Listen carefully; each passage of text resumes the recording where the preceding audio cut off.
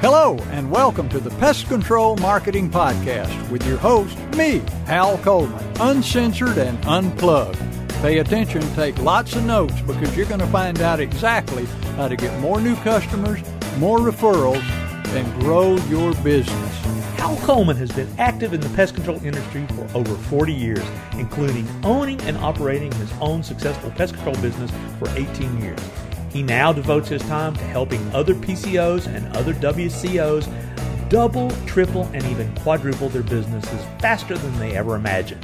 Be sure to check out his website, pestcontrolmarketer.com. For more information about Hal's coaching program, you can reach him at 770-993-0004 or email him hal@halcoleman.com. Mike Stewart is known as the Internet audio and video guy. Since the birth of the Internet, Mike has been showing small business owners how to get more new customers, increase their sales, and grow their businesses online using audio and video, now with iPhones and Android phones.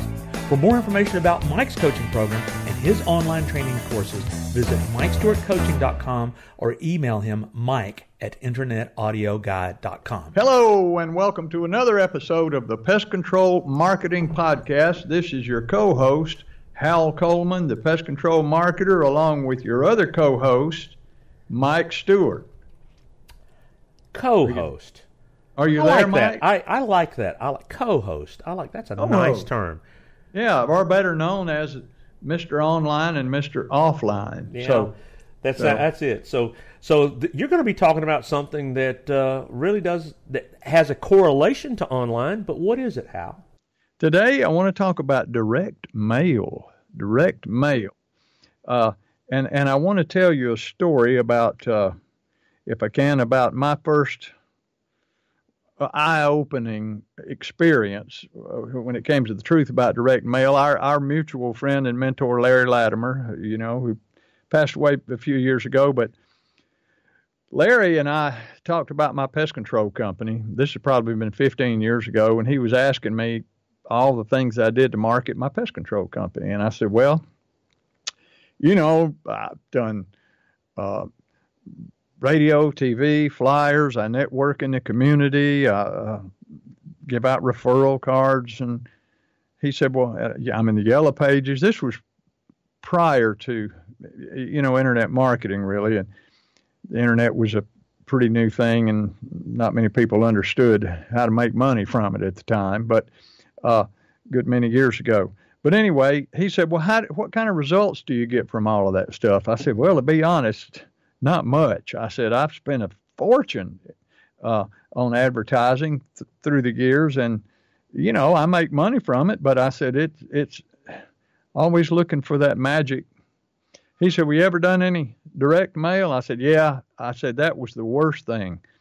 I said, he said, well, why? I said, well, I paid this. I said, as a matter of fact, I said, last year, I told him, I said, last year I paid this advertising company. I said, it was a guy I went to church with. He has a big commercial advertising business, and we just got to talking one day, and I told him I wanted to grow my business, and he said that, boy, they could put me on the map. I said, he got me all fired up, and I said, he did a mail piece for me for pest control, a really pretty, shiny, glossy, nice-looking mail piece. And I said, he said I could expect to get a 1 to maybe 2% return on it, conversion. Well, I got a 0.02% conversion. I spent $12,000 on that campaign, and I didn't break even with it. And I told Larry about that, and he said, well, what if I could show you why it didn't work? And that kind of, for a minute there, I thought I was fixing to be presented with something like Amway or something. He just had this, I don't know, something about it told me he was about to try to sell me something. I said, Larry, look, direct mail doesn't work well in my industry or in my town. I don't know. But he said, well, what if you could give me 5 minutes, I will explain to you why that didn't work. And he said, and at the end of 5 minutes, if you don't understand what I've been telling you, I'll never bring it up again. I said, okay. So I had my little wristwatch, my little Timex Iron Man watch. I put the timer on. I started the stopwatch, and I said, okay, go. You got 5 minutes. Well, in that 5-minute conversation, I could pretty much trace it back to that 5-minute conversation is where Larry changed my life, because what he told me about selling and messages and how the brain works and what makes people buy and respond to stuff just blew me away. It made so much sense that there was no way you could miss the point. And he said, I tell you, I said, I want to know more about this. He said, well, I'll tell you what we'll do. He said, direct mail is the most consistent and predictable form of advertising there is for a business like yours.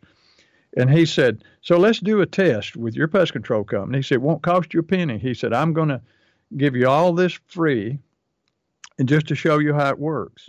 So we did a direct mail campaign to 1,000 people. Now, and we did it about rats, roof rats. He said, what's the number one animals in the pest control business to make the hair stand up on the back of people's necks? I said, well, probably rats and snakes. And he said, well, do you do those? I said, no, we don't do anything for snakes. We'll go get a snake out of a house. But I said, we do a lot of rat work. He said, you want more? I said, yes. So here's what we did, Mike. Larry helped me, and I was a pretty good writer, so he had me write what's called a rat letter, and it was a letter explaining how the rats were in the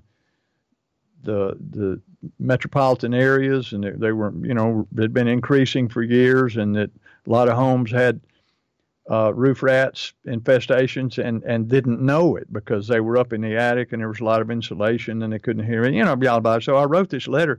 This letter ended up being 9 pages long. And, people say, well, people won't read stuff like that. Well, we sent out this 9-page letter to 1,000 people in a big, legal-sized manila envelope, hand-addressed them. I paid my office manager's daughter to sit and hand address all of them. And we put stamps on them instead of postage meters. So we had to get them opened, right? So we sent that thing out. And when I went back and calculated all the cost involved with it, including paying my guys, the time it took to do, every single possible cost that I could come up with that was involved with that campaign, we ended up making it, generating a 250% net profit on that campaign. Now, I'll take that any day of the week. And from that point on, I realized that you can put something on a piece of paper and send it to somebody, and if they like what you say, and if you know how to reach their subconscious and say the right thing, they'll pick up the phone and call you. So back to direct mail. A lot of people say, well, direct mail doesn't work anymore. That's a waste of time. Well, you know what? It does work. And one thing that's good about the internet now is it has eliminated a lot of snail mail in people's mailboxes out by the street, because a lot of people are marketing online. So you have a better chance of getting your direct mail piece read and looked at, because there's not so much of it in the mailbox anymore like there was 20 years ago or even 10 years ago. So if you design a postcard, you can do postcards, you can do flyers, you can just take a 1-page sales letter. Like I do this for my clients. It's just a 1-page sales letter. And you just fold it over and staple it together, or put a piece of tape on it. And you can print a label, put it right on it, and mail it to somebody. You can do big postcards, small postcards. You can do letters. You can do flyers.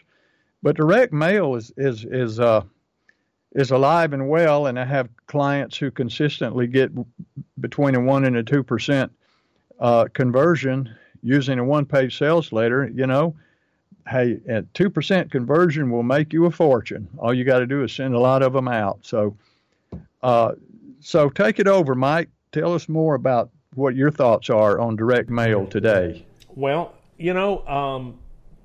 there is a history that I have because, once again, I love what the internet can do. And one of the things that I've heard my mentors over the years say that the internet is the cheapest place in the world to fail. One of the challenges with direct mail is that you need to get a targeted list, and it's totally legal to buy a zip-coded list. So in other words, homeowners within a zip-coded area, it's okay to put a stamp on a piece of paper and mail it to people in an area.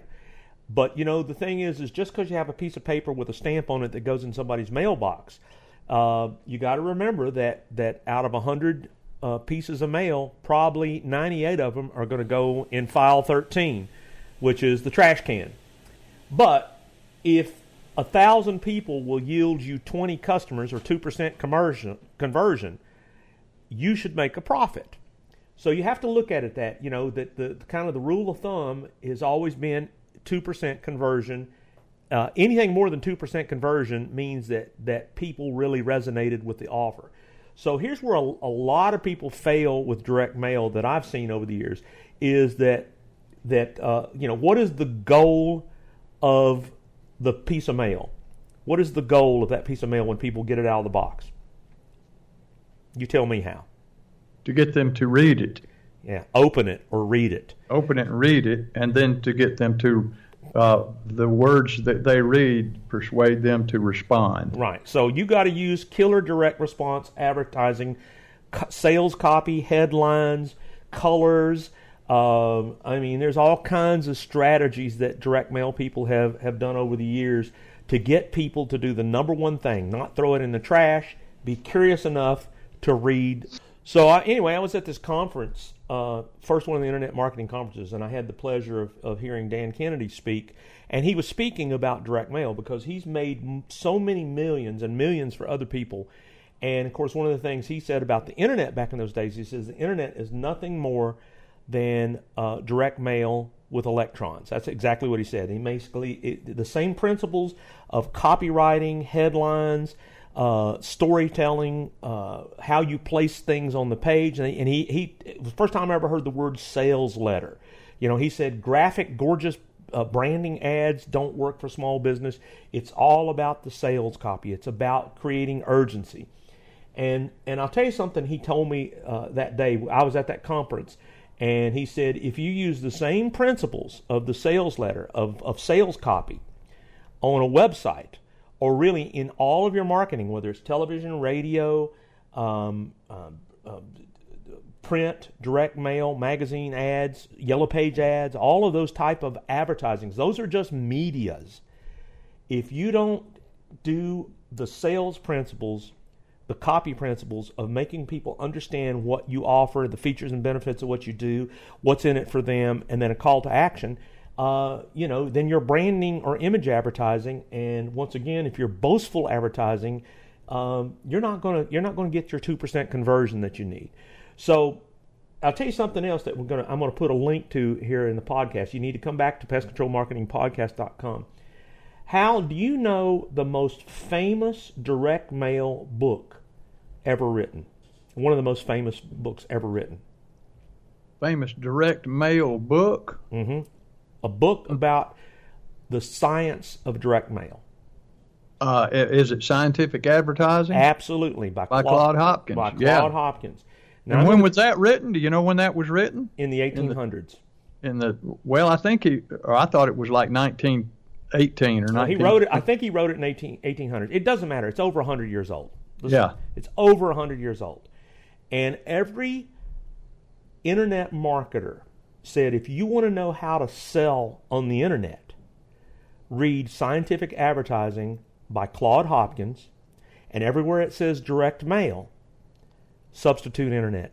And You know, I've probably read that book 3 or 4 times. I've listened to it on audio a time or two, which if you listen to books, you get other stuff out that you missed when you were reading them and vice versa. So, but the book's only about 80 pages long. Right. I mean, and in fact, we got a link to it. My friend, one of the top internet copywriters, and I'll have to look up, I met him years ago, but just give me a second here. I want to give credit to where it's credit. He bought the domain name years ago, scientificadvertising.com. And did you know this book is public domain?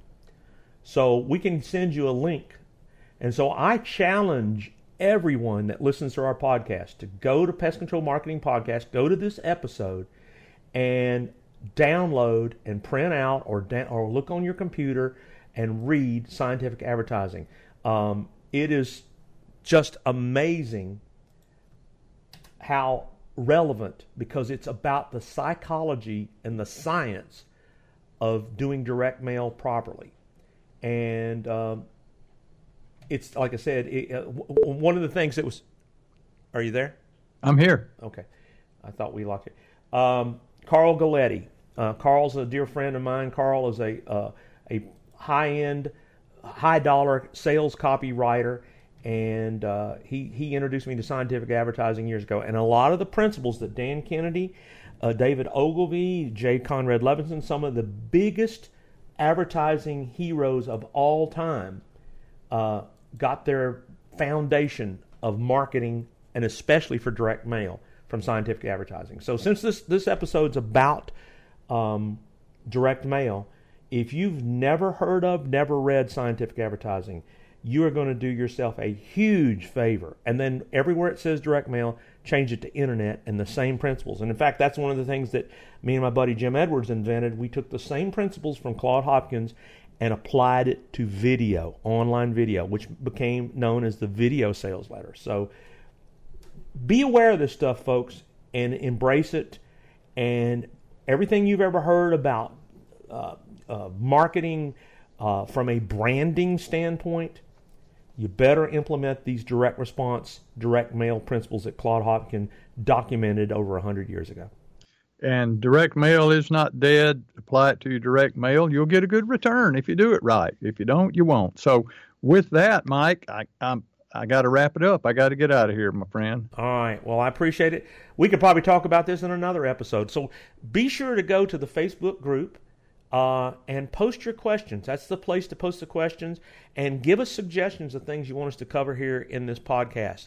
And of course, if you want to get with Hal, he's got a phone number right there on the website, pestcontrolmarketer.com, 770-993-004. Please call Hal and reach out and let us know that you're ready to take the next step, the next level to explode and skyrocket your business. And when you're ready to learn the principles that work online with the way Hal and I do it, give me a call at 770-826-3662. We'd love to hear from you. And with that, have a great day. And thanks for listening to this episode of the Pest Control Marketing Podcast. Thanks for listening to the Pest Control Marketing Podcast. Be sure to subscribe to our podcast in iTunes and on your phones, and in Stitcher on your Android. But more importantly, go to our website, pestcontrolmarketingpodcast.com. Subscribe to our email list to always be notified of new episodes. You're never going to want to miss what we've got coming up next, and you never know what we're going to be able to do to help you with your pest control marketing.